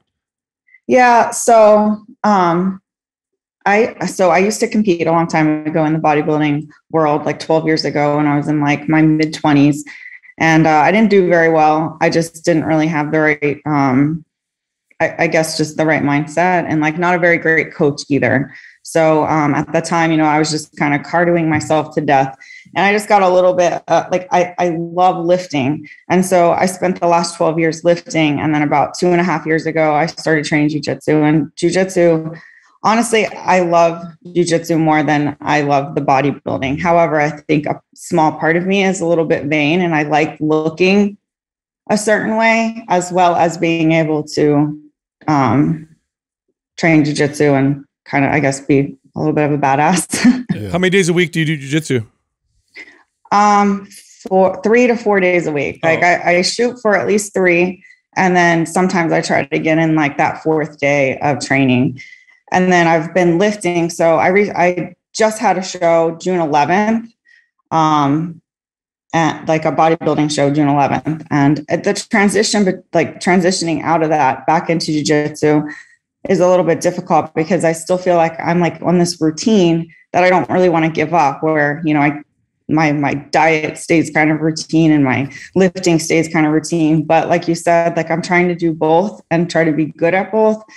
And I just want to be able to try to find like a happy medium so that I can still look good and also train jiu-jitsu at a higher level. Yeah. So what I'm hearing is you really enjoy the lifting process, and then, the result of that in terms of your aesthetics. But do you really need to compete and go on stage and go through that bit of the process? Or can you just kind of cut that out, focus a little bit more on jujitsu and the skill of the jujitsu, but then also, incorporate hypertrophy style training and like still keep in that sort of vein? But I think that we could work a schedule a lot more efficiently with that, in terms of like, instead of like going through that really super demanding, dietary, competition is competition. It's just extreme. I mean, I think you could train jiu-jitsu 2 to 3 times a week and lift weights full body 1 to 2 times a week and have a pretty damn good looking physique. Well, and here's the other part of this, Tiffany. You said you've been lifting for a long time. It doesn't take a lot to keep what you have, right? So when it comes to lifting, so you could, if you want to keep doing 3-4 days a week of jiu-jitsu, I would go 1 day a week. I would focus on strength. I would do 5 core lifts, and I would focus on lower reps. Just feel strong. Don't go to failure. And that'll keep a lot of your muscle and aesthetics. And then the jiu-jitsu obviously is going to keep you pretty fit. Now, if you want to do a balance of both, I'd go 2 and 2. 2 days a week jiu-jitsu, 2 days a week of strength training. But if you keep doing what you're doing with the jits, just go 1 day a week to the gym, do 5 core lifts. That's when I had my best combination of physique and skill. That's when I did it that way. Because when I tried to throw more strength training at myself, I would overtrain. Because you know how it is. Like you go, you do your 2-3 hour class of jiu-jitsu with that last hour being where you're rolling and sparring. I mean, you're fried. It's a completely different tax on the body than lifting. So, I mean, 1 day a week, literally 1 day a week, 4 to 5 core lifts, focus in the 5 rep range, keep your intensity moderate. You're not going to failure. So you're doing squats and overhead presses and rows and pull-ups and that kind of stuff.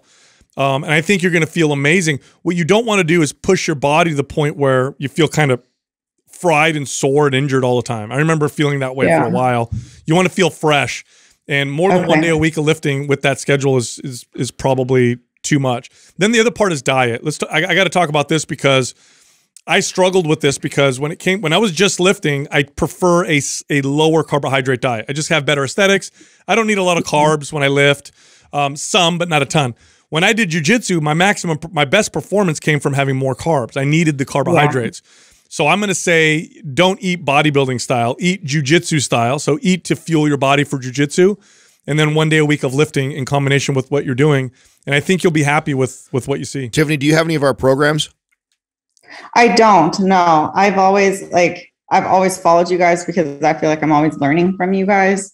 But I've always just hired someone. So I hired one of the best coaches for the bodybuilding thing. And then I train with one of the best in the world with jujitsu. So I've always just kind of tried to tag along and kind of do what they're doing, I guess. Well, the challenge with that, so you have the best of the best in both those cases. They're going to give you the best advice for each of their things. That one thing, yeah. And I think the advice here is what Sal's saying. I think is great advice, which is either the 2 and 2 split, or if you're going to be more heavy in the jiu-jitsu, doing 3 days a week or 4 days a week of jiu-jitsu, and then just 1 day of strength training. And I think a perfect program for that is MAPS Anabolic. So you take and you would just follow one of the days. So it's a full body routine. It's focused on most of those core lifts that Sal was talking about, and you could just literally pick one of the foundational days. So just follow that at 1 day a week, and you could actually play with this, by the way. So even though he said 2 and 2, or if you're doing 3 days of jiu-jitsu, you only do 1 day. You could actually, some weeks you could put 2 days. Like let's say you're going along and you're doing 3 days of jiu-jitsu, 1 of training. 3 weeks go by and you feel like you just don't. You feel like you're losing muscle and you don't kind of like your look, and you're like, I'm gonna scale back on jiu-jitsu and pick up 1 day of lifting. And now you're going to go 2 days. Yeah, totally flexible. So you could totally be flexible with it. You don't have to be rigid where it's like, oh, the guy said 1 day a week of lifting, 3 days of jiu-jitsu, and then you just have to stay consistent that way. If you don't like what you're seeing and you feel like you're losing all that muscle you worked so hard to have, then pick it up to 2 days a week and then scale back a little bit on jiu-jitsu. Just be cognizant of what you're doing to your body and listen to what it's telling you. If you're really sore or you're lagging in jiu-jitsu because you're overtraining from the lifting, and just try and have a little bit of balance there. But it does not take that much. To Sal's point, you've been lifting for a really long time, especially at a high enough level where you've competed and got on stage. That means I know you probably have a pretty good volume of training over years. So you hitting weights good 1 day a week on the good core lifts and staying strong, you'll be surprised how much muscle you'll maintain. Here's a mistake a lot of people make too, is they try to build jiu-jitsu stamina and endurance in the gym. Don't do that. So don't go to the gym and then do a bunch of circuits and a bunch of complexes and a bunch of that kind of stuff. Your best endurance and stamina is going to come from training jiu-jitsu. Go to the gym and lift and use the weights for what they're best for, which is strength. Yeah. So I mean, and I did this with a lot of the people I worked with. We would go and we'd do 5 reps, and we would do multiple sets of a few, compound lifts. And then that had the best carryover. When we would go and do supersets and giant sets and complexes, and we'd get real tired and we'd end up seeing our performance decline in jiu-jitsu. It was just too much. So, stick to those core lifts, do keep it low reps, just get strong, stay strong, and then you'll do okay. Yeah. Do you ever take an off season? Sorry. Do you do this year round, or do you ever take like a good chunk of time off and just focus on strength training exclusively? So I did recently, I kind of just decided, because I did really well, like back in November, I decided to jump into a bodybuilding show because jiu-jitsu had gotten me lean, but I was still lifting quite a bit. I think I was lifting maybe 3 days a week before I started to do the bodybuilding show. And then I was doing jiu-jitsu 5 days a week. So I was doing it a lot.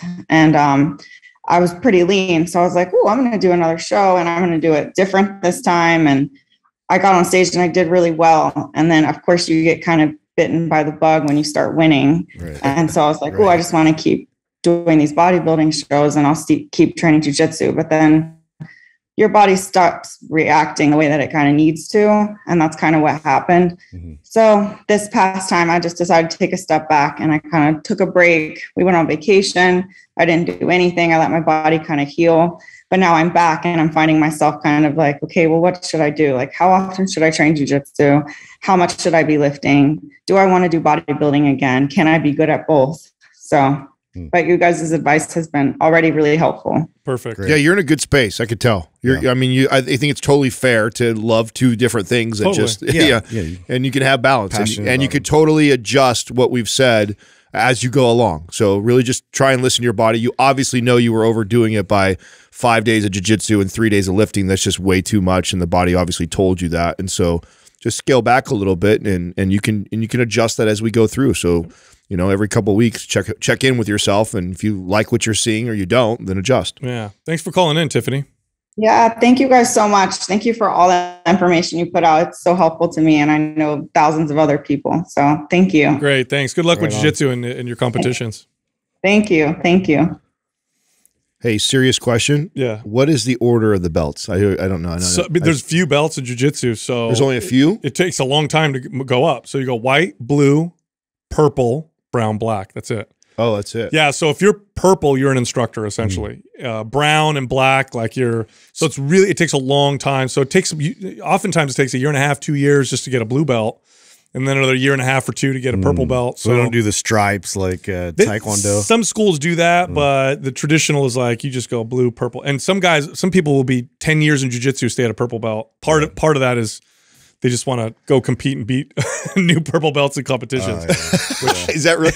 So why? Okay, what do you have to do? I know this is totally not related to Tiffany, but I'm so curious right now because we brought the belts back. Yeah, we'll come back to Tiffany in just a second. So what do you have to do to get to the next belt? That's up to your instructor. So the more you compete, the faster you'll probably move up because you can display your skill.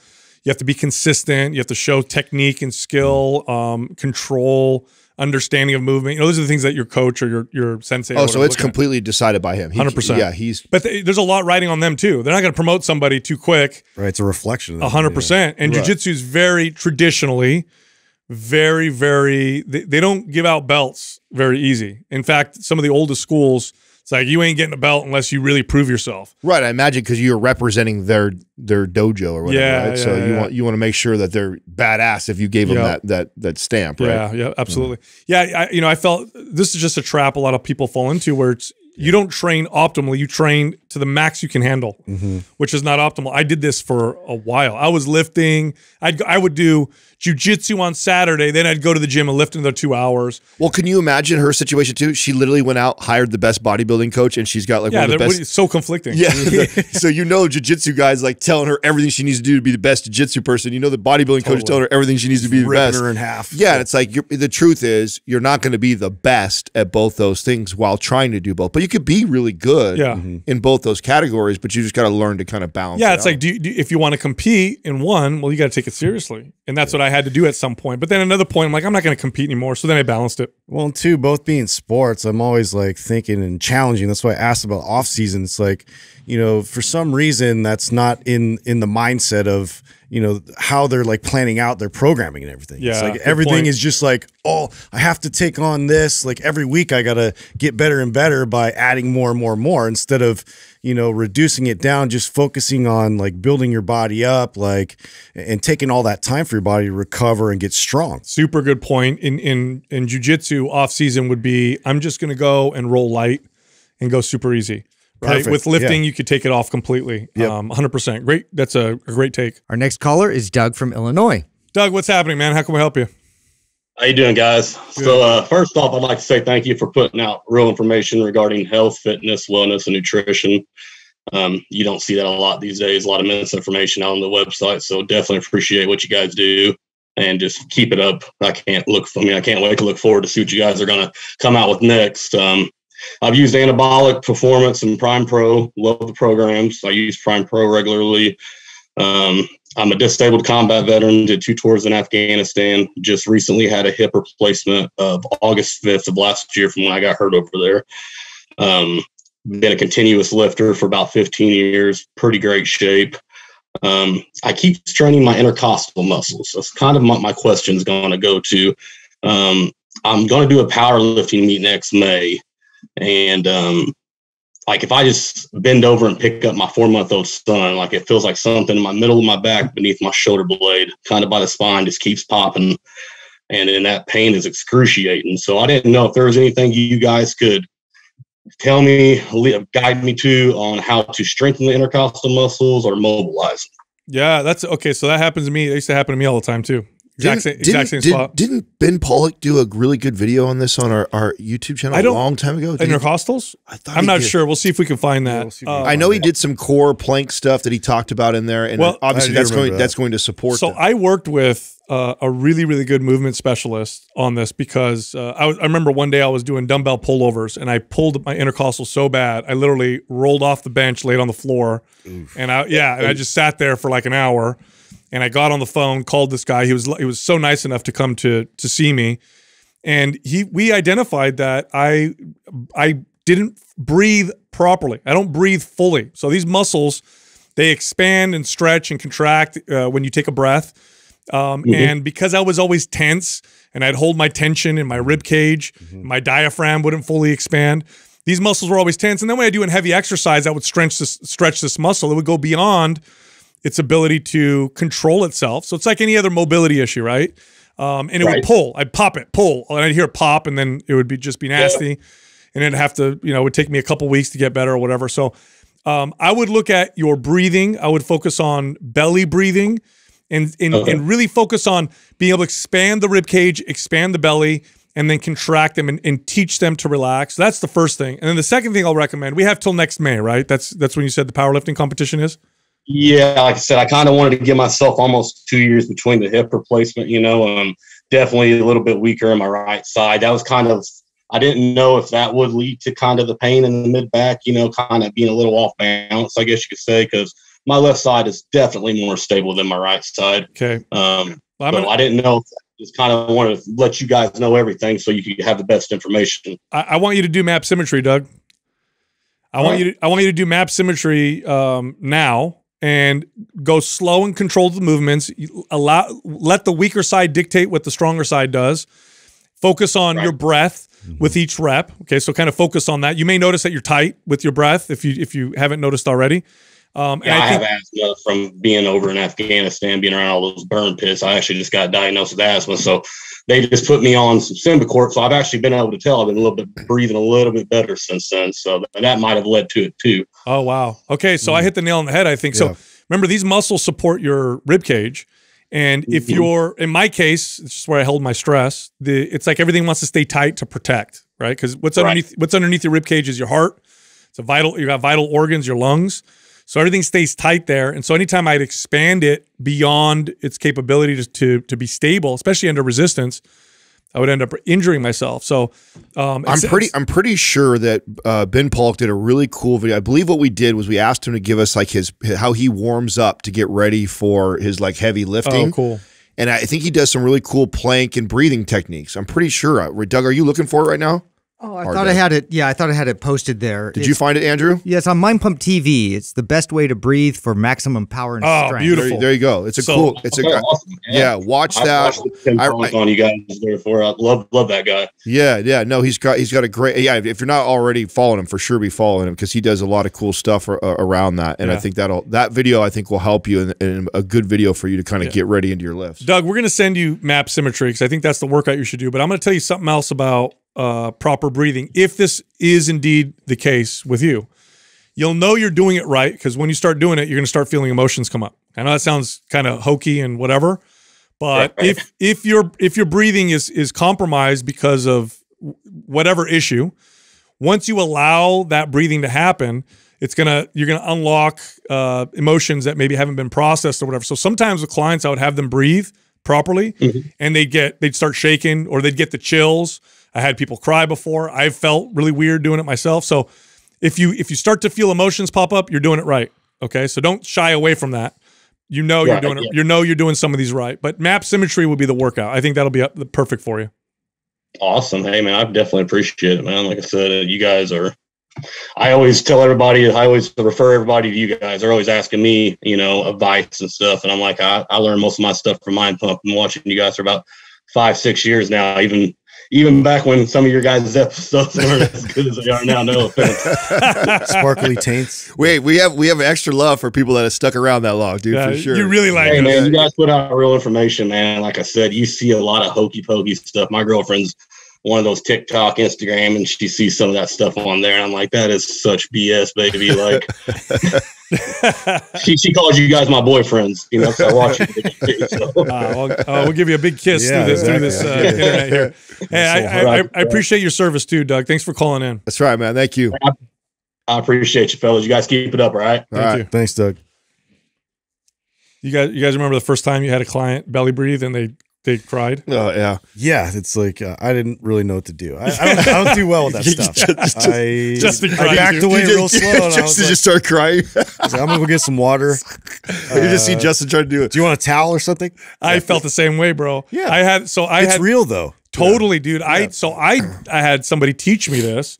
I had a client do it. They started crying, and I was like, I don't know what to do. Like, what do I do? Did you guys ever see that the Wim Hof documentary when he does that, where he brings everybody in? Yeah, and they're like, everybody's all crying and stuff like that because they're crying. They're having some kind of like psychedelic experience from it. Sometimes it's like it's pretty crazy and powerful. Yeah, your body stores that shit, and it's a part of the processing.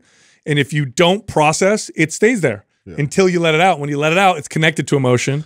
And then that shit comes out. Well, I knew we had a really good video because I remember going to see Ben, and I remember and I think it's a long video. Is it not? Is it a long one?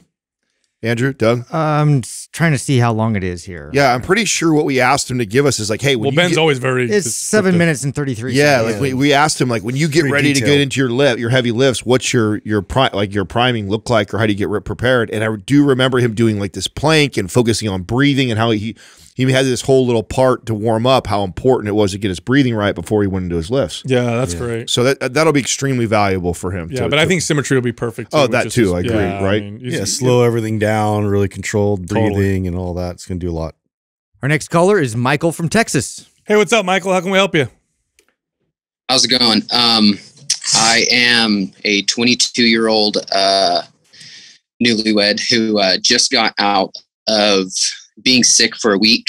And before that, I was running a push-pull legs split. And so got married the day after we got sick. And so I got out of it and went straight into a cut. So after listening to y'all, I was like, maybe I should move from doing my push-pull legs, working out 6 days a week. Maybe this is a perfect opportunity, getting back into the gym, to go into 3 full body workouts the way that y'all say. And so I went into doing that, and y'all have on y'all's YouTube channel, you guys have y'all's MAPS anabolic on there. And so, or the phase 1 of it. So I was like, I'll just try this out, and I'm trying it out right now. Today just did my second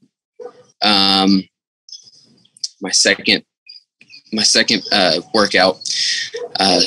And so I got to thinking, I was like, if I'm working out, going from 6 days a week to 3 days a week, is my metabolism going to adjust and just drop way down, and then I'm going to gain body fat percentage, or am I wrong about that? Yeah, no. If you build muscle, it'll go in the opposite direction.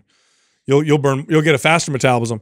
Whatever's going to build muscle on your body is going to be better in that particular case. But don't forget, there's trigger sessions with anabolic as well. So on those days off in between, you're doing 3 trigger sessions a day, so you're still active. Right. And also, it's not like on those days off, we recommend you just sit around. I think you should still walk and be active on those days. But if this programming works better for you, which it probably will, for about 85% of people, full body workouts seem to be better. It's going to go in the opposite direction. You'll build more muscle and find that you're burning more calories. Yeah, you're probably thinking that way because you're moving less because you're not going to the gym as much, that you're am I going to be burning way less calories? Well, first of all, a weightlifting, workout is pretty minimal as far as calories in comparison to you just walking around. Like if you were to walk around for an hour and then you would compare the amount of calories you actually burn in a weightlifting session the difference is minimal. And if your body responds, like Sal is saying, to a 3-day-a-week lifting routine better than it responds to a split, you're going to end up building more muscle, which is only going to speed your metabolism up. So, I mean, pay attention to how you feel. I mean, a lot of this has mostly to do about diet. Yeah. So is your diet in check? Are you tracking your macros? Are you paying attention to your protein intake? What are you doing any of that stuff? Yeah. So I have a calorie tracker. And so I eat 1.1 grams of protein per pound of body weight right now since I'm in a cut. I noticed that I do a lot better with a lower carb, higher fat. So that's what I'm going with right now. My maintenance calories are 3,100, about 3,100. And so I am at 2450 right now is what I'm in. And I was going to run that for 4 weeks and then go into, go see what my body, I wanted to see what my body looked like after that and see if I wanted to probably go into a bulk after that. But the thing that I'm not too sure about, I just use y'all's macro calculator on y'all's Mind Pump macro website. And that's what gave me the 3,100. And so I put in that I was going to the gym it said hours of activity, 7 to 9 hours a week. And so that's what I clicked because that's about what I was in the gym for. But I'm a landscaper, so I'm mowing 5 days a week, 8 hours a day. And it's not just being on a mower. I'm weed eating, walking around on a blower, in and out of flower beds, pulling stuff out, digging holes. I'm active all day. And so I wasn't sure if that would affect if I'm under consuming on calories, possibly because when I was in my bulk about a month ago, I was like eating more and just seeing how I felt and eating more. And my body felt content at about 4,100 calories. And so I don't know if I'm under consuming calories. The signs that you need to look for are energy, loss of strength, loss of muscle. Now, the calculator that you're talking about is an estimate, but there's a wide could be a wide variance between individuals. So base it off of your own, how you feel, how's your strength, how's your body fat percentage. Those are the things I would base it off of. So are you under consuming? I mean, the questions I would ask you are how you feel. Is your strength okay? Are you losing muscle? Are you gaining muscle? If you're losing muscle and you don't feel a lot of energy, you're probably eating too little. Okay. Yeah. Yes. This week, sorry about that. This is my first week, like lowering my hours of activity at the gym. So this week I feel, I mean, granted it's only day 3, but I feel great. When I was running the push-pull leg split that I just made on my own workouts and stuff, I felt really drained at work. So it works best for me with my schedule to work out first thing in the morning and then go to work. And all day at work, I just felt like I had no energy. But lowering the amount of workouts I've done, I have noticed that, or full workouts that I've done in a week so far, I've noticed that my energy is a lot better. And I do feel stronger at the gym now. I was able to push some pretty good weight today.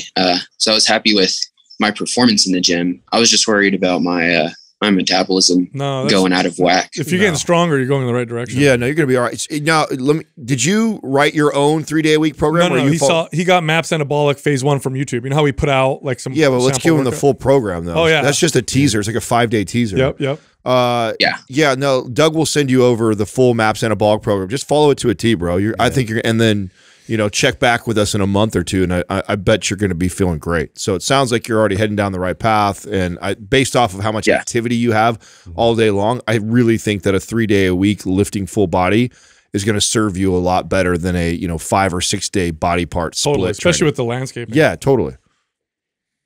Okay, and then along the lines of that, so with the anabolic, I noticed that, or I've heard y'all talk about, you can move from barbell to dumbbell. There's a variation for that. I'm working away from, I hurt my back and I slipped a disc. Adam, you've talked about the guy on YouTube. What is it? Squat University. Yeah. And so I watched a few of his videos, and today actually was the first time deadlifting in probably 2 months. I only did 135 on the bar, but bending over last week would hurt my back. And so just moving any weight with the deadlift this week, I was really happy with, but I'm not comfortable with a barbell yet again. I was really comfortable with a barbell, but right now it's just, I don't feel comfortable doing barbell back squat. So I've been doing split squat. Is that an okay switch over? Yeah, absolutely. And you can go trap bar deadlifts if you want, or don't do deadlifts at all for the time being until you feel comfortable, or do a single leg deadlift. Yeah, do unilateral work for a bit. Yeah, like single leg deadlifts and just focus on, you know, your form and control. But yeah, I mean, that's something that, you know, you're just going to keep. It's going to keep coming up if you don't address it. After you follow anabolic, then I would go to symmetry based off what you just said. So exactly, that's a good follow-up program. So after you do we're going to send anabolic your way. I think you should follow that. It does have a dumbbell mod in there. So if there's times where you don't want to do the barbell work and you'd rather do dumbbell work, it's in there for you to choose from that. Go ahead and follow that. Do that for a while. See how your body responds to just going to 3 days a week full body. And then I think a great follow-up program would be MAP Symmetry. Totally. Okay. Perfect. All right, man. Thanks for calling in. Yes, sir. Thank you. Thanks for having me on, guys. You got Everything y'all do is y'all help a lot of people out there, and y'all just have a wealth of knowledge that everybody that listens to y'all show is so blessed to hear. So thank y'all. Thank you very much. I appreciate that. Yeah, I think I'm glad you said what you said about the calorie burn. People focus so much on that. It's so down the bottom of the list. Especially that was before I even heard what he did for work. Yeah, I mean, the burning calories all day. Oh yeah, the amount of calories he burns all day long. The difference between him lifting the 3 days less is nothing from a calorie perspective. Yeah. It's no big deal whatsoever. It's totally true. It's like if you just walk for an hour, you'll burn more calories than most strength training workouts. You would. It'd have to be a pretty intense strength training workout for it actually to exceed what a full, like, because you don't, like, when you do a strength training, you rest. Yeah. And those rest periods are enough for that heart rate to come down again. Totally. And I've done this before where I'm like, I looked at my calorie burn in an hour and it just, in a typical, not a crazy intense, but also not like a light, easy workout. And then compared it to, I just go for a walk for an hour. Yeah. And from a calorie burn perspective, it's almost the exact same thing. It's crazy. It's the least important thing with your workout is how many calories you burn. Yeah. Hey, look, if you like our information, head over to mindpumpfree.com and check out our guides. We have guides that can help you with almost any health or fitness goal. You can also find all of us on social media. So Justin is on Instagram at mindpumpjustin. Adam is on Instagram at mindpumpadam. And you can find me on Twitter at mindpumpsal.